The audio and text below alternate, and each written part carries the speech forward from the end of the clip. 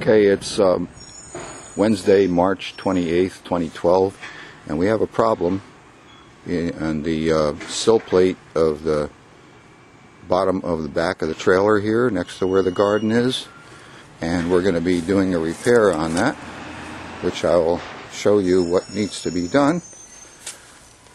And we'll be using the WoodWizzard method, which is a product coming from Capistrano Beach, California.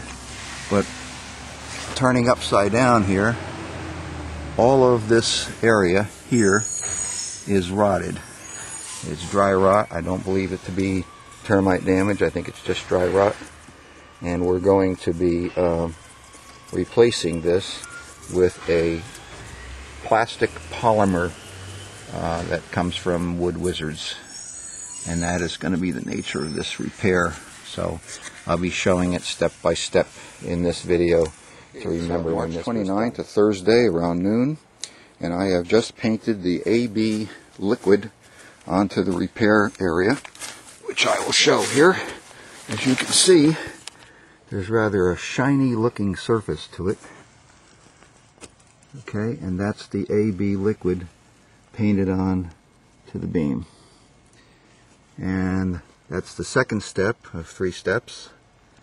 And the last step is to be done now, which is to mix the 2 resins, the AB resin, and make the putty that will seal this beam up and remake the beam at the bottom.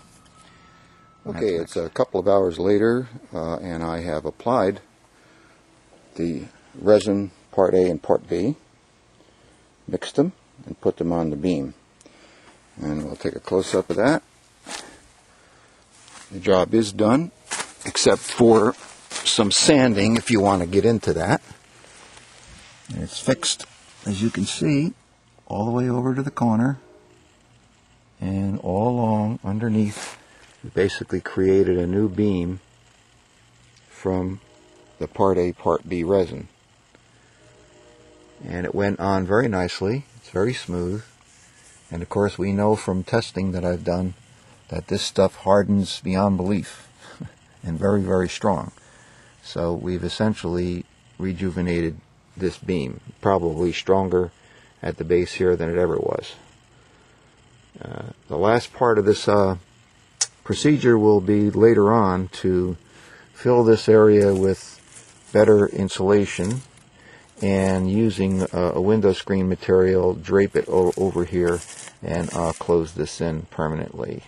And that has nothing to do with WoodWizzards, but their product, WoodWizzards product from California, is wonderful stuff, and it did a great job of repairing this beam, which was dry rotted out.